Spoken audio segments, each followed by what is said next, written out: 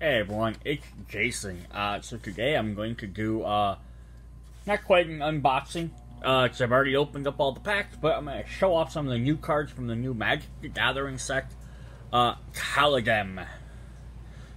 So I have bought, this is one of the bundle packs, comes with 10 draft boosters, and I've bought, got 2 of these, because I bought one, so I was like, oh, I like Magic cards, I always buy, like, the new sets, and I was like, ooh, I really like this set and this theming. So I bought a second one. And some packs. And I'll probably go buy some more before this is over at some point. Because, assuming you're watching this, you're at least somewhat familiar with Magic the Gathering. It's a trading card game. You buy cards, you build your decks.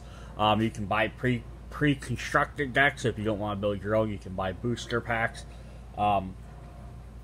The big heavy thing they're really focusing on in the last year or so are commander sets, which are decks of cards that have 100 cards in the deck, versus typically you make a deck that has 60 cards.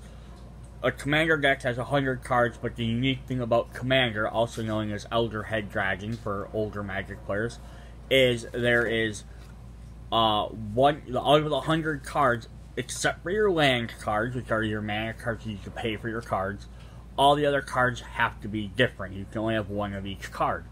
So it invokes you having to, like, come up with a better strategy to do something. So if you have a card that, oh, I have this card that, like this 1/1 creature, this tiny creature that does something neat. Well, I can't play 4 of them. I have to choose different versions.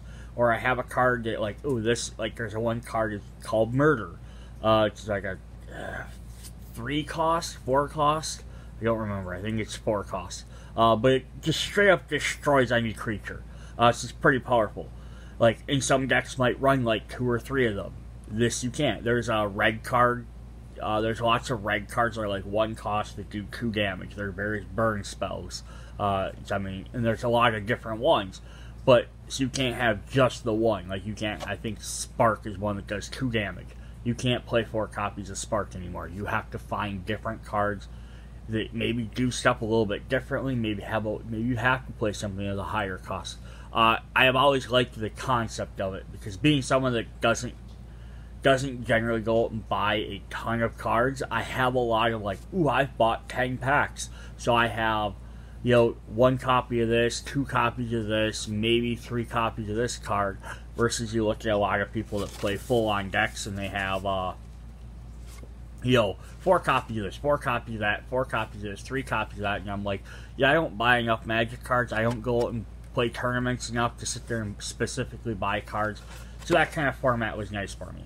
The other kind are the drafting, and that's another big thing they're really pushing. Unfortunately, pandemic year makes drafting in real life a little bit more difficult, but they do have Magic Online. You can play in Magic Arena, so you can do those there if you can't get together with people. But the idea of drafting is you buy 3 packs of cards, and you sit down with, I think it's 8 people is the minimum number you're supposed to have to do a draft. I could be wrong on that number. But basically you open up a pack, you pull out 1 card that you want, then you pass every pack to the left.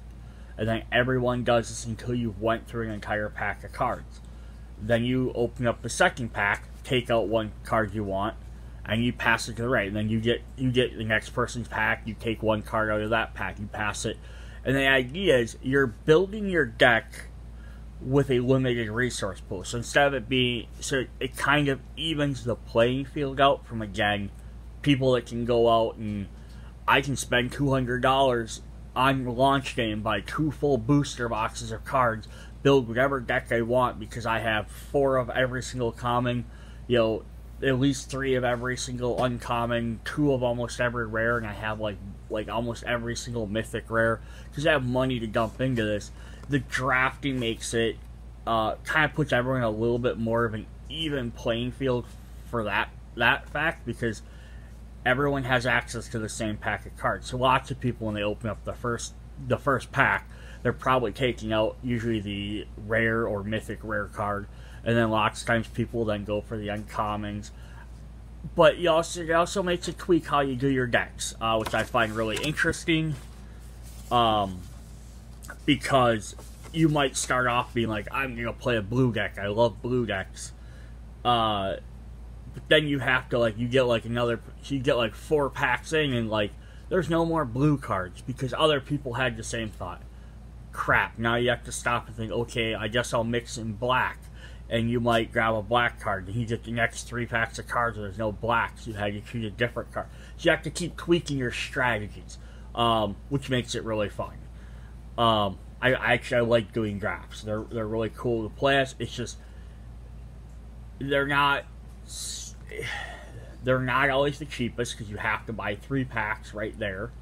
And then also the other thing is you kind of have to. You got 2 mindsets of playing, is you can grab cards to try and build a deck to win with, or you might be like, alright, I really like this specific card, I'm going to grab it even though it won't help me. And that happens a lot of times. People will pull like a mythic or a rare card that's like, oh, I got a planeswalker, it's red, I don't plan on playing red, I don't want to use this card, but they're going to grab it anyhow. You know, so it kind of gets like that. You kind of feel like wasting a turn grabbing like a rare card because maybe it's worth money or it's something you wanted part of your collection or you might want for your own home personal deck, but it doesn't work for that, and then you're kind of putting yourself at a disadvantage. Anywho, so I only bring up the fact about these 2 sets because that's how they do it. So if you buy these big boxes, you're going to get draft packs. And I just want to explain that because there's a couple different types of packs they do now, which I really love. I didn't actually realize they're doing it. I haven't been as into Magic the Gathering the last few years because I haven't had people to play with as often. This is awesome. This is the Kaldheim art. This is the new Planeswalker symbol, which they use for all the Planeswalkers, the 5 pierce, and then they just like adapted it towards that. Because there's like the regular symbol there. Little flyer that came with it shows some of the different characters from the new set. And what this set is, sorry, I've been rambling about this. What I like about this set, this is based off of Vikings in Viking lore. So you're gonna get cards in here, so it adds a couple of really neat things that I like. I'll go over them a little bit. Let me explain these packs quick. So we have a typical pack of cards. This is a 15 card draft pack. So this is what if you played Magic anytime, like in the last, I don't know, 10 years, this is what you'd normally buy. You go out and buy a pack of cards, it's your 15 cards. There's 1 guaranteed rare, 3 uncommons, and the rest are common cards. And that rare card could be a mythic rare. And then you usually have a foil card at the end, which could be any rarity. And that's typically how your packs are. There's usually like a token or like promotional other card in there as well. So what they added now, and I don't know if they added it for this set or if this is something that came in one of the last sets and I just didn't notice it because it's like I think the last time I really bought Magic was Dominant. No, I bought Dominaria because I did a box set in that, and then I did I can't think of the name of the set right now, but it was based on fairy tales. And I really love the theming of that. And I love this because it's Vikings. And like Norse type stuff. So this is the new 12 card pack. So there's less cards in here. But what is neat about this, and I don't know if it breaks down the rarity on here.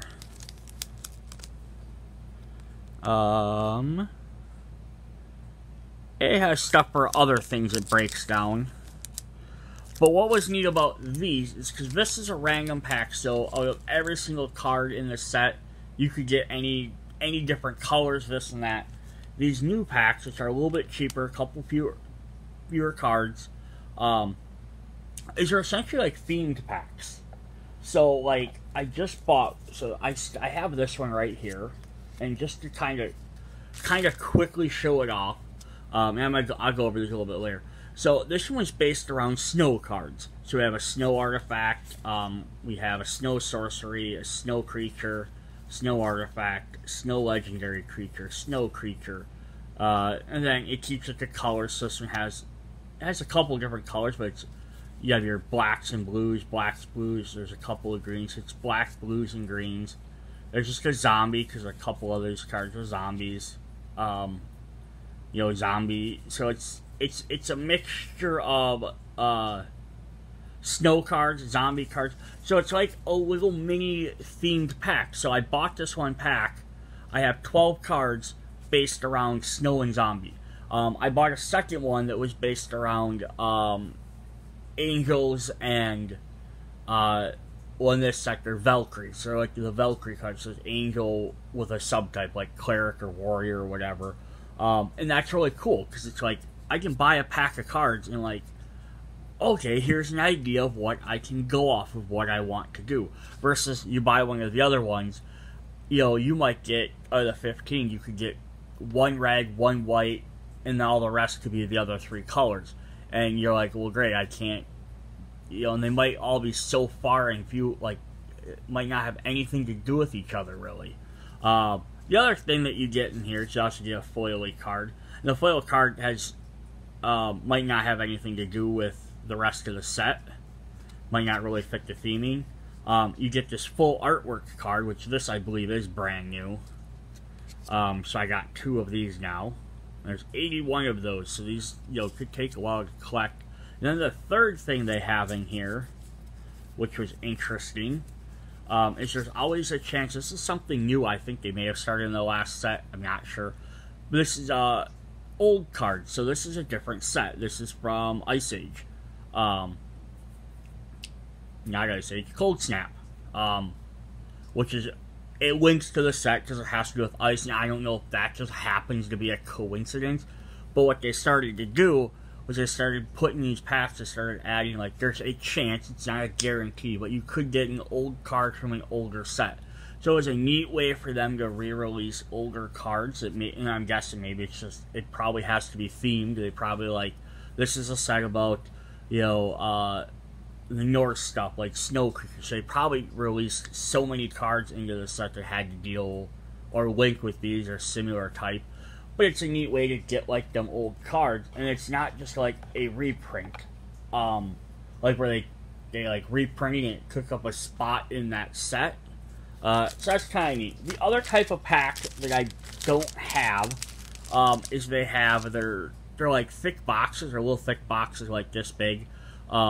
They're based on color, and I believe there's 35 cards in each one, but there's one for each color: red, blue, black, green, and white. And if you buy one of them, you get 35 cards based on that color. And there's going to be duplicates, but that can kind of be like, hey, I really like playing red decks, or I really like playing green decks. You could buy one of those, and then, again, rather than like one of the draft packs where you could get any number of any color cards, or even this one, even though they're all themed, you saw I got 3 different colors worth of cards, and then my secret extra card was a white, so that's a 4th color. You buy those cards, you're going to get a set of cards that are all kind of together. So essentially, the idea is you can buy that. There's 35 cards. You buy some land. You get some land cards you have from another set or whatever. You can slap it in there, and you can essentially play that as a deck. And then it kind of, and then they did have a 6th box for that set, for this set, which is the Viking set. So it's all themed on just the Viking ones. So that's probably all 5 colors, but it's kind of specifically Viking cards. And if I end up buying one of them, I'll probably do a video for that too. But I just wanted to show off what I had in these sets. This is such a neat theming. So like I said, this is based on like Norse mythology. And so it's gonna have stuff that's gonna be like the Norse type characters, like the beards, the axes, things like that. But it still has the magic flair to it. The other couple of themings it has in here is, like I showed you, snow, which is an old mechanic that got brought back for a while, and then I loved it when it got brought back, and I'm awesome. I didn't even know it was in this set when I bought it. I'm like, well, this is Vikings. I love Vikings. I love Norse things. This will be awesome. And I bought this, and I'm like, oh my gosh, there's snow cards in there. I was super excited. Now I'll explain what snow cards do when I get to them. They brought back theming of God cards, which are not God cards like Yu-Gi-Oh! They're not giant, massive creatures that, break the game. Kind of, because they are bigger creatures that have super effects, but they're a type of legendary creature. And this is based off, like, the Norse gods. So you're going to have cards that represent, like, your characters, I said gods, characters, however you want to list it. Kind of like Thor, Loki, Odin, Hela, these are, you probably know from, like, Marvel Comics, but they're based off the Norse mythology. You're going to get characters that are based off of those characters, but they're not called that. So I'm not going to draw a card called Thor. I'm not going to draw a card called Loki. I'm going to get other ones that get the similar feel. And then you're at some of the other archetypes we'll kind of go through. So if you buy one of these big boxes, so you're going to get your 10 packs of cards. You're going to get your big box. You get a cool storage box. And it's angled like that to help pull it off. And they also come with an extra little tray in there that goes into the box. So you can kind of sort out, like, this deck, that deck, something like that. So that's kind of neat. You're going to get a oversized spin down life counter. So this is essentially a D20, but all of these boxes have always have come with these. So this is your life total. You have 20 life in the game. And it spins down. So the symbol for the set's always on the top. And it spins down 19, 18, 17, 16, 15, 14, all the way down to 1. So could you use this as an actual D20 in, like, a game you're playing? You could, but your numbers might not be as... Because they're all in order like that, it might not be as random as the other one. This is actually a pretty lightweight dice. It's bigger than most other dice you get, but it's also lighter weight. But it looks really cool. Then the other two things they always do is they always give you a bunch of land cards. So we get 20 premium foil and 20 basic land, and we get an alternate art for one of the cards. So I get two different packs. One's going to have my regular land. One's going to have my foil cards. I'm not going to open these because I have the other ones opened.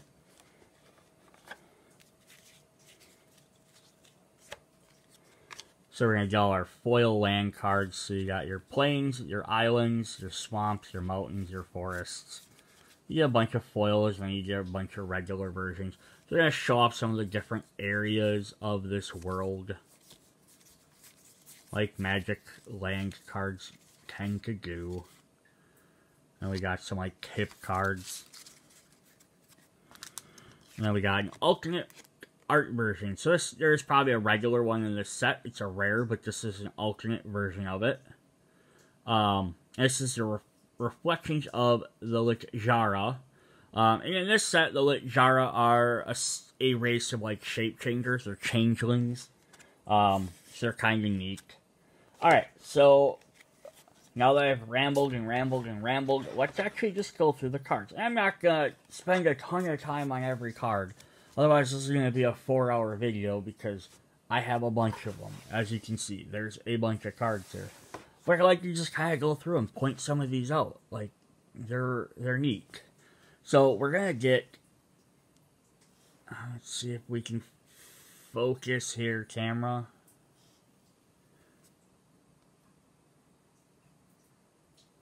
Come on. There we go. Alright, so we have a reg, which have a bunch of giants. This is actually kind of funny, because he has a new keyword type, coward. I've never seen that one before.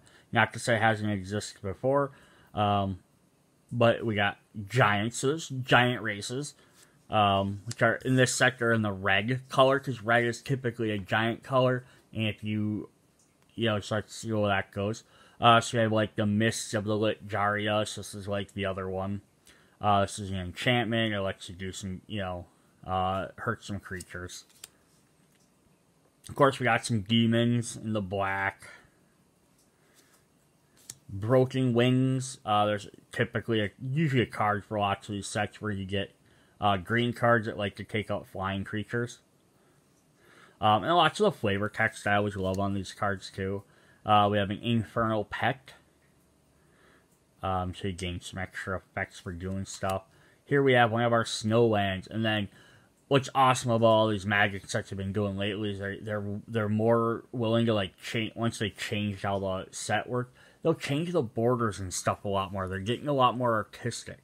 So this has like kind of like a snowy pattern on there, just to show off that it's a snow card. So like compared to this white card, so we have these are both I don't technically this land probably isn't actually white, but you can kind of see it's artistic-y. I'll find a better example. So what Snowland does is, let's see if I can find a snow creature. Of course, now that I'm looking for one, I can't find one. I have one right here on the front of this.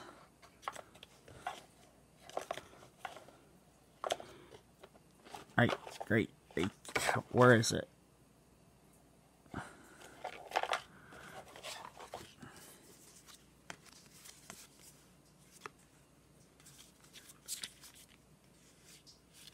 Alright, so here's a snow creature. Here's a snow black creature, Grim Grogger.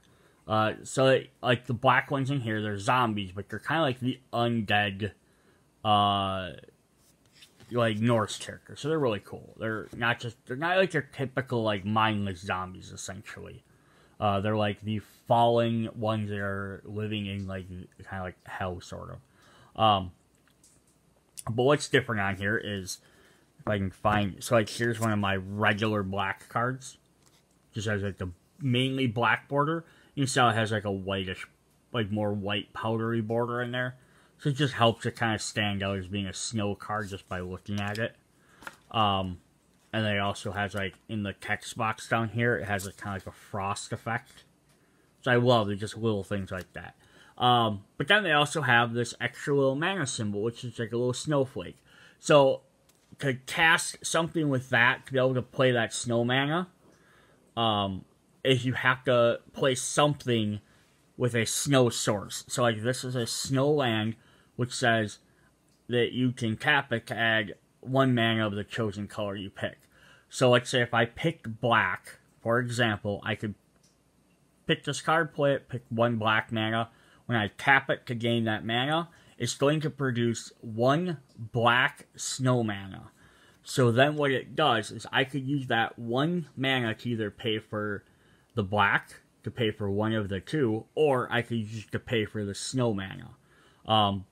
And that's just kind of what it is. So it's basically you have to have snow land or a creature that produces mana that's snow, that's a snow creature. Like you have like an elf or something, or, you know, there's various ways. Yes, you do that, and then they produce a special snow mana. So it makes these creatures a little bit harder to use their abilities or play some of these cards because you have to have that specific land. But you can essentially build your entire deck with snow land, and every single one of your land cards can be snow, I believe. Unless they change the rule in Snowland, you can only have 4 of each in your deck. But even still, then you just, like, if you're playing black, like a black and red deck, include 4 black and 4 red snow mana, chances are you're going to get one that will produce it. Because even if you don't have any other snow creatures, it'll still produce snow mana. Before, like, some of these other sets came out, I used to always run snow mana in my deck, like Snowland, just because I thought it was hilarious to do. Like, oh, you got Snowlands? I'm like, yeah, but I don't have any snow creatures, because the old ones sucked. Anywho, so that's that. Alright, let's jump back into some of these. So we have Duskwind, we have some elves. These are dark elves. You know, like being a black card, it's a dark elf color. They have a brand new keyword in here called Boast. So Boast it's an activated ability only if the creature attacked and only once per turn. So when a creature attacks, for at least the first time during the turn, or one time if they can attack multiple times, as opposed if you do it on the second time, you can trigger their effect, which it could be like this, since it's pay 1, target opponent loses 1 life and you gain 1 life. And the idea is supposed to be, typically like Norse characters, like the Vikings or like the Dark Elves or whatever, or the Giants. They're kind of like a braggy bunch of people. They're like, "Ha! I stomped on you," or "I raided your village," or I beat down your clan." You know, I mean, look at, if you watch the Thor movies, look at how Thor acts against the Frost Giants, or pretty much anybody. You get the idea. It's a very thematic ability. They attack, and they're like, "Ha, I'm attacking you." And it doesn't say if they won the battle. It just says when they attack. So that's actually cool.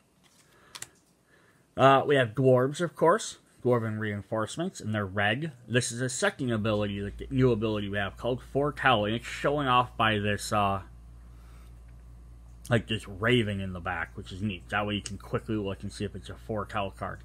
And they did that because it says you can pay this for 2, and it says during your turn you may pay 2 regular mana to exile this card from your hand, and you can cast it later for its Foretell cost. So essentially what this does is I can take this card, I can pay 2 generic mana, I can sit it down outside my playfield, and then at some point in a later turn, I can basically pick it back up to look at, so you can look at your own cards. And for 2 mana, I can play it, but my opponent doesn't know what it is. So that's what makes it interesting. Because you could play like 3-4 of these out there, and they'd be like, "Well, I don't know what card he has sitting out there." And it's also because it lets you break down your turn. So normally if I played this card, I'd have to wait till like 4 mana out. But now what I could do is I could play it on one turn for 2, then the next turn play it for another 2. Or you could have cards that like gain effects for the more cards you play each turn. Or it might have like trigger abilities. If you play this card, like every time you play a creature card or creature comes to play, you get this. You might want to save it to trigger it later too. Plus, since it's cheaper, the second time you play it only costs 2. Then you can maybe play that and play another card in the same turn. So it's a really neat idea. It kind of harkens back to sort of like the morph cards where you played 2 and you played them face down. Your opponent didn't know what you had. It was still a creature, and they had crap. What was the other one that was like that? I can't remember. I love it. It's not Echo. It was in Time Spiral. I can't remember. There's another card. My brain's not clicking on what the name of it was. Suspend. You play a card for a suspend cost of like, if you paid it and it was like, maybe you paid like 1 mana and it was like an 8 cost card or something, but then you had to have it sit out for X number of turns, and then when it came, then after that last counter went away, it came in. So it kind of goes off to that. You're playing something, you're delaying, you're paying for it cheaper now to get it later. Alright, let's get back to that. Alright, so we have Raise the Draugr. Getting some cards from the grave, and you can see like different sizes. Interesting. Poison the Cup. This is a Foretell. Yeah, so this is like an interesting one. Destroy target creature. If the spell is foretold, scry 2. So normally it's a 3-cost card just to destroy a creature. Pretty good. But you could pay, essentially you're paying 4 for it by exile, and then a later turn you could destroy it for 2. So you're getting it on a later turn for 1 cheaper than the normal. So again, it would maybe let you destroy a creature and do something else. But then you also get a scry 2, which lets you look at the top 2 cards of your deck, and put them back in any order. Or put them on the bottom of your deck. Yeah, I believe. I think you just gotta look at them. I think you might have the option of putting them on the bottom of your deck. But yeah, that definitely gives you some options there. This is a cool card. These are vehicles. They introduced these a while ago. So they're an artifact, but you have to have a crew. And the number means tap any number of creatures you control if the total power of that many or more. This vehicle becomes an artifact creature till the end of turn. So basically, you do is you put it down as an artifact. It just sits there, and it essentially can't attack or defend or do anything else. And then if you spend enough points to have enough, like a big enough creature or enough creatures essentially to run it, to pilot it, then they activate it and it can be used. So like this is a 6. It's saying like I could have 6, 1/1 humans, pushing this or pulling this plow around, or I could have a 6/6 giant do it by himself. It's kind of the thematic reasoning behind that. But it's a really neat effect too. When Colossal Plow attacks, add 3 white mana, and you gain 3 life. So you're plowing the field. So you're getting the white mana, which is like grain, or whatever, and you're gaining life. And then until the end of your turn, you don't lose this mana as the steps and phases end. So basically, I get it. I can keep this mana all the way till the end of my turn, and I can use it at any point for anything else.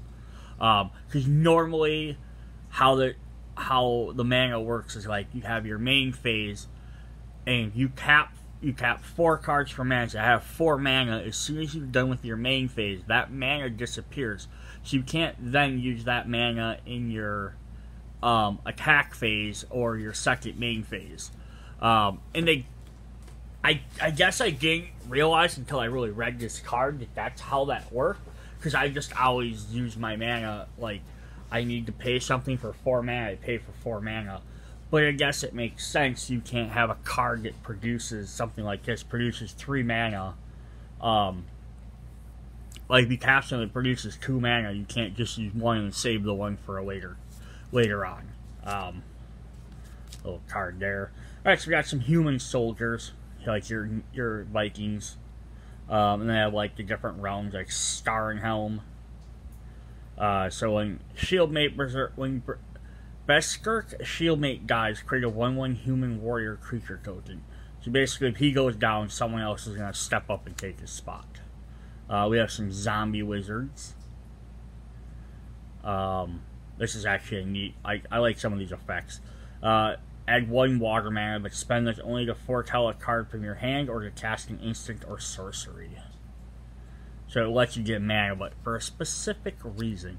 We got spiders, because I have some, some of the generic kind of, I don't want to say generic, like spiders are like weird common thing, but they're a common thing in there. We have Elf Berserker. In this one, he dies. If its power is 3 or greater, create a 2/2 zombie berserker token. So it's Sven felled the elf with an arrow through the chest, but moments later the corpse rose with a sneer to fight again.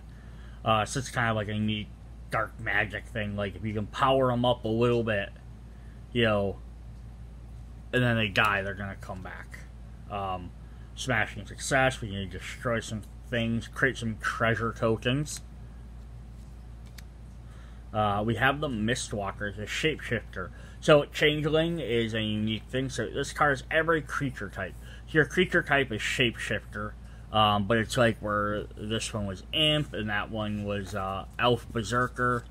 This is Zombie Wizard. This is included as every single type available. So, if you have something that boosts up an Elf or boosts up a Giant, this card also gains a bonus. So, this is the Jara, so it lets you kind of lets them they get mixed with all the other different races. We have the Stalwart Valkyrie. So the Valkyrie are the angels, and there's various classes. There's like the warriors, gonna be the clerics, depending on kind of what their proposition is. So it's so they do this in Magic a lot, where they'll have what would be a classic type of character, which is neat, like Valkyrie, okay, that's a very Norse thing, the Valkyrie. But they could have just made creature type Valkyrie.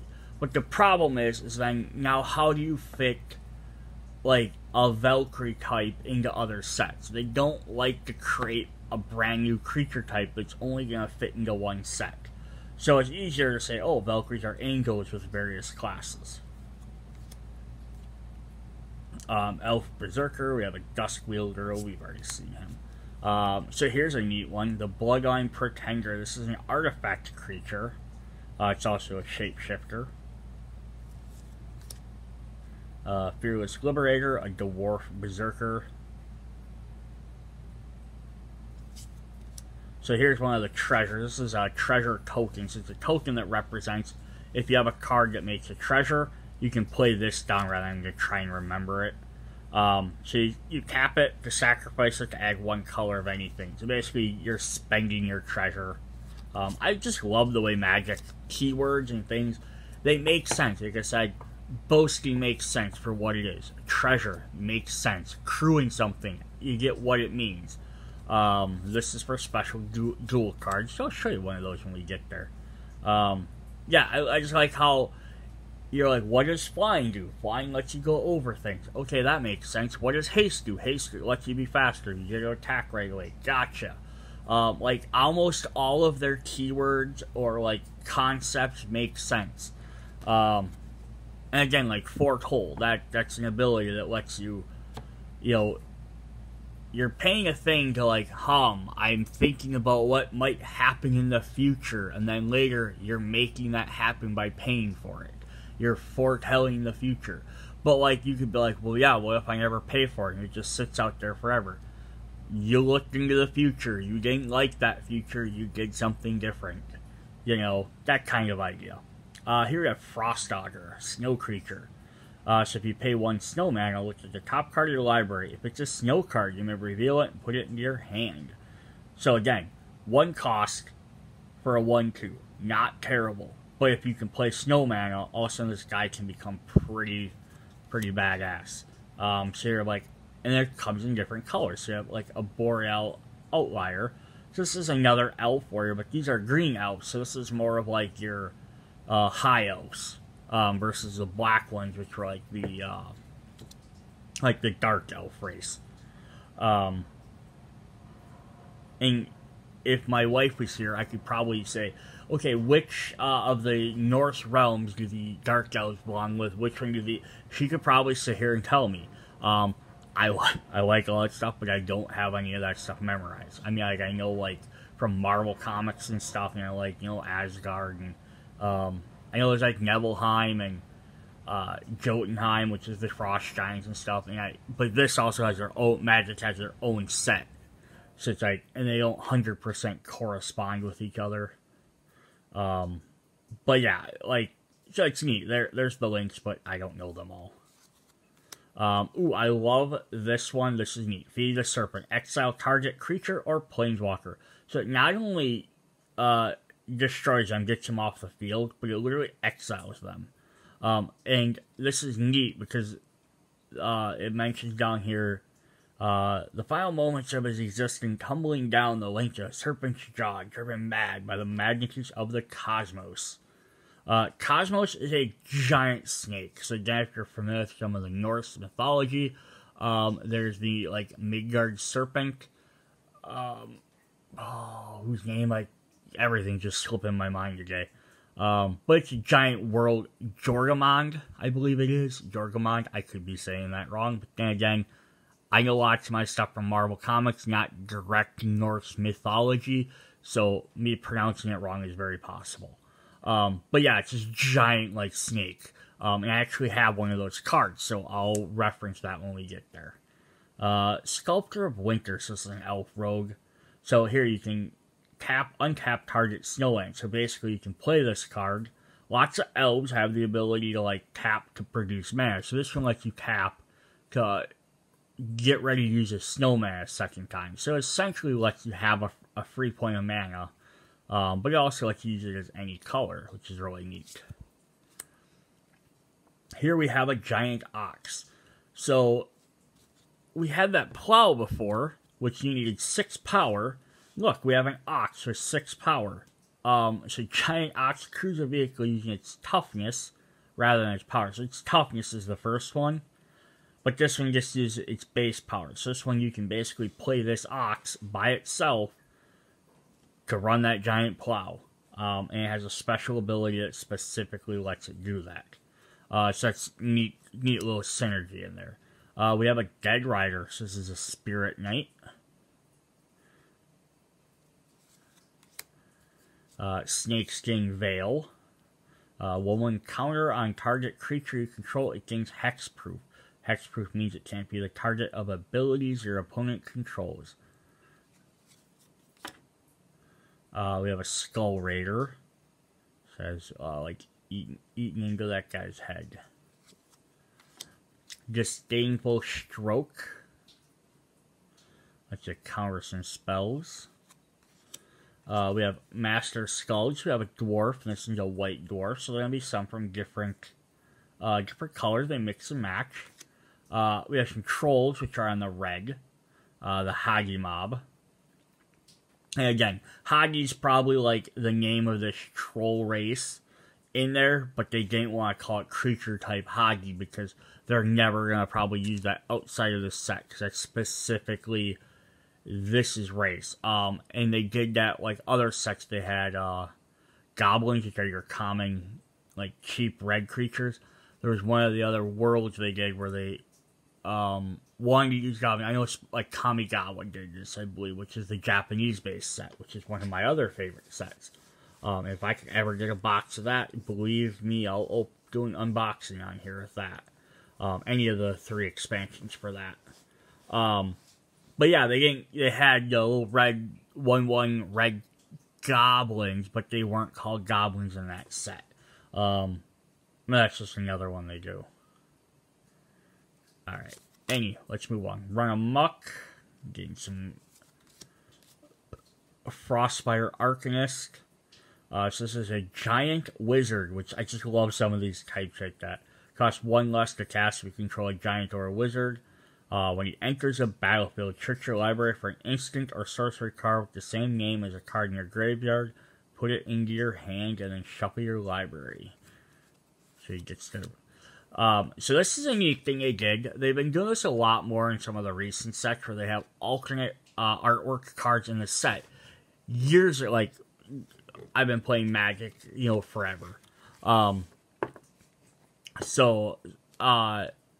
They usually, if they ever had alternate artwork stuff, it was always something that was either like this card, it was an alternate artwork part of a box, or it was a Friday Night Magic, tournament promo card, which just had alternate artwork, but like all the rest of the card looked the same. It just had a different picture there.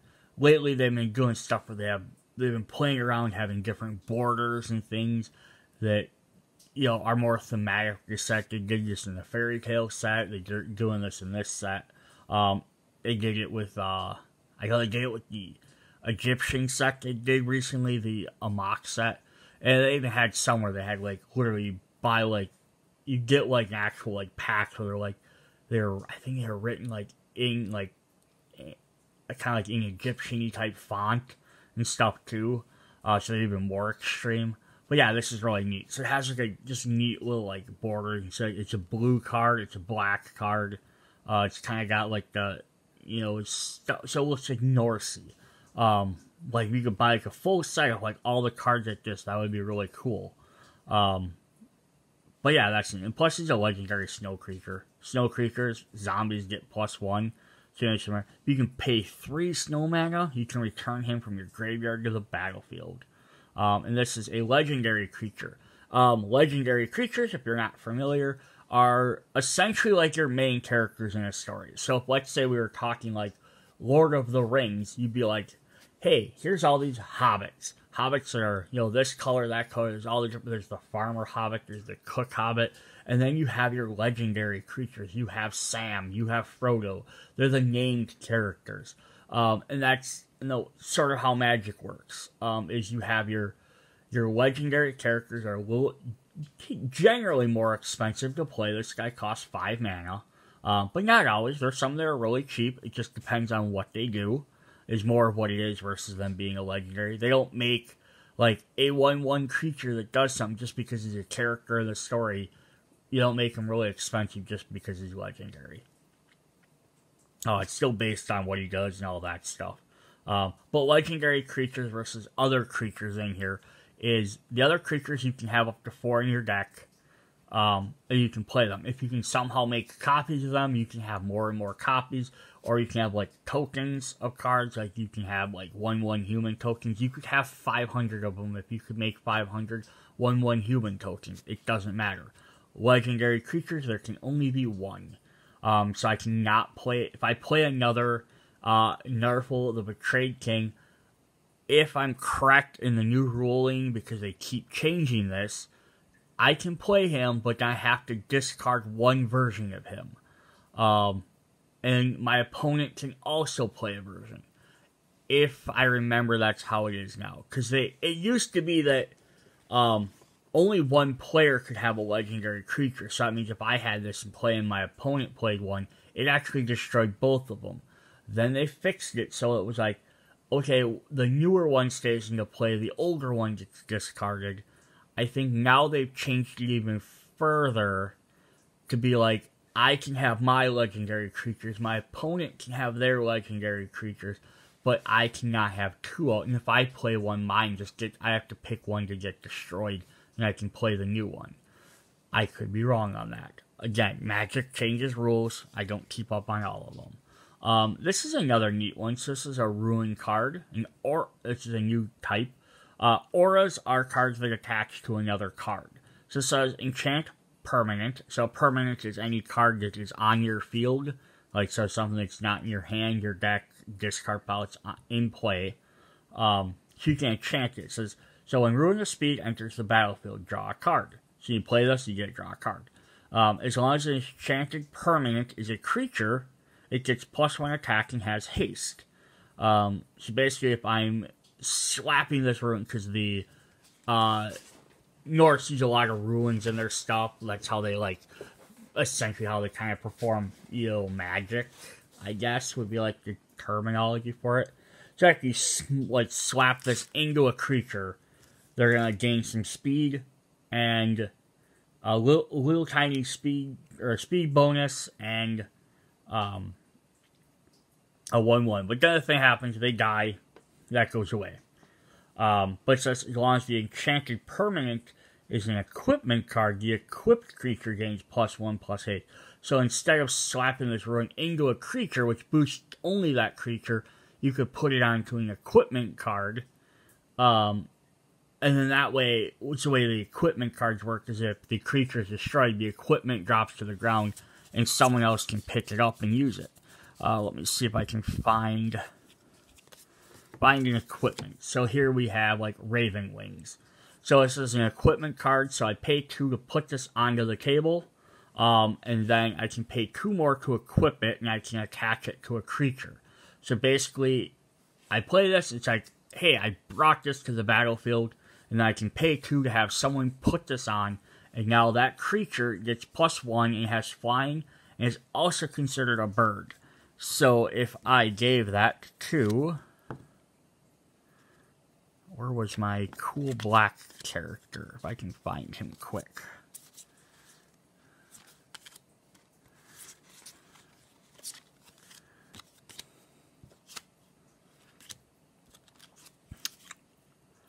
Well, I don't remember where he went. But I had that. We had that one black guy that said you needed to have give him +1/+1, give him +1 attack. That's something you could definitely do for like that guy.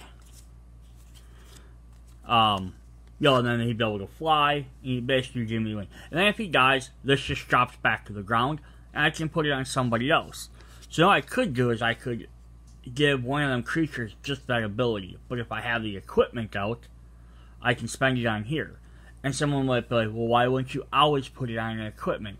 Well, the difference is, if I attach this to a creature, it costs me 2. If I put this onto an equipment, it costs me 2 to put it on the equipment, and another 2 to put it on another creature. So it's kind of, again, like that foretell thing, where I can gain instant gratification by doing this, or I can, do something else and do that. And foretell is sort of the other direction, is you can spend a lot right away to gain it right away, or you can spend a little here and a little there. So overall, it might cost a little bit more of the same, but you just spread out the money. This one, you can either spend a little right away, getting immediate effect, or you could spend more, equip it to this. It's going to cost you more, but it's a reusable effect. Because unless someone destroys this, they kill the creature. Oh, here, now next time I can play another 2. And you could actually enchant this while it's on a creature. So then it's essentially the same thing. And then if it drops off, then you get it. So that's really neat. I like their ruins. I think there's one for each color. I don't think I have all 5 of them, though. So you have Open the Omen Paths. This is a neat... I like that you start doing these. You have choose effects. You get choose what you want to do. Jarl of the Forsaken. Which has Flash, which means you can play it at any time. And it's for Tell. Sulphur's Packmate. So Sarful is probably a legendary creature, would be my guess. So he gets this, just one of the whoops. Invoke the Define. Another Grim Dragger. We have a Yeti. Frost Peak Yeti, snow creature. When you pay 1 and 1 snow, he cannot be blocked this turn. So it's kind of like saying you pay the snowman, you're activating his effect, and he's in the snow. And all of a sudden, hey, he can like gain on you quicker because he's used to being in the snow, or you know, or he dodges around you. King Harold's Revenge. It's one of the characters, lots of characters named in here. Brian Barrow Intruder. Warhorn Blast. Gains you some bonuses. Oh, sorry, I read the flavor text down there. Made me laugh. Me Down, Swords Up. Very, like, Norsey thing. Breakneck Berserker. Another dwarf. Just has haste. Go for the Knees. The last giant who tried to get past us rolled back down the mountain in a dozen pieces. Then here's a dwarf token. So you have like one of them cards that creates dwarves. So if you have this token, you can put this into play so you can remember what your card is. If you don't, you just, like a die or a token or something. We have a Weathered Ruin Stone. Non-land permanent cards in the graveyard and libraries cannot enter the battlefield. Players cannot cast spells from graveyard or libraries. So it kind of shuts down a bunch of stuff. See, cards like this are really neat, but it's like, it's very specific on when it's going to get used. So we're going to start running into a bunch of duplicates. A Draugr Reuniter. Zombie Cleric. You cannot stand against us, but when you fall, you will stand with us. Well, just some of that flavor text. We have an Icehide Troll, so you have a troll that's green. He's snowy. Another Hulk. Just some of these, I love these. Undersea Invader. So this is a giant rogue. He is walking under the water. This is how he's attacking. You can see like the ocean, you can see the fish, there's a sunken ship. Flash, you can play him at any time. Undersea Invader enters the battlefield tapped. So that means he comes in tapped. He can't attack right away, but he's hiding kind of underwater. Then he's going to pop up and he's going to wreck some stuff. Story Seeker, we have a Dwarf Cleric. We have a Foretell card. So this just like is a reminder of what Foretell does. I have a foil version, so every once in a while I get some foil cards. I'm just going to skip this because I know I have a non-foil version. It'll be easier to look at. We have another piece of equipment. This one is an artifact, but you see the red border on here because you pay for it for red mana. So although it's an artifact card, it is a red mana red artifact. So it gets affected by red stuff. So equipped creature has +1/+1. Whenever equipped creature becomes blocked, it deals 1 damage to defending player. So like this would be a fun one to equip that ruin onto, because then it would be a +2/+1. And he has haste. So you could play it, also boost up really quickly, like on a brand new creature. You'd be like, I can throw it on a creature the first turn, pay that 1 cost to equip it to the creature. It's going to have haste +3 attack, or 2 attack, and if it does damage, if it is blocked, it's going to do more damage. So you have a Doomscar Oracle. So whenever you cast your second spell each turn, you gain 2 life. So this is like a card that would really benefit from having that Foretell, because you could have Foretell, have a couple cards maybe sitting off to the side foretold, past tense, and then so this guy's out on the field, you play a card on your turn, then you can foretell a second one quicker, and gain that extra 2 life. And if you have one of these out and you have this guy foretell, you can play him, and also now you have 2 of them out. We have a Pilfering Hawk. I love birds. I have a bird deck. This guy might go in there. That Snowmega might change my mind. I might throw him in there anyhow, just because he's a 2-cost bird. But yeah, Snowmega, draw a card and discard a card. Well, at least he left us with a mouse in exchange. Make that half a mouse. Another Dread Rider, Hero's Revenge, and a Grim Drogger. Alright, I'm going to stop that for video 1. I will do a part 2, and I will go through more of the deck. But since I won't need to spend so much time yammering about what the set is, that video should hopefully get to the rest of the cards. So see you guys in part 2. If you really like these Magic the Gathering unboxings, let me know. If you enjoy seeing these cards, hearing me talk about Magic, I would love to go buy more and do it. If you don't like them, and nobody really watches videos, I'm not going to be as apt to spend time making them. So it's kind of up to you guys. See you guys later. Bye.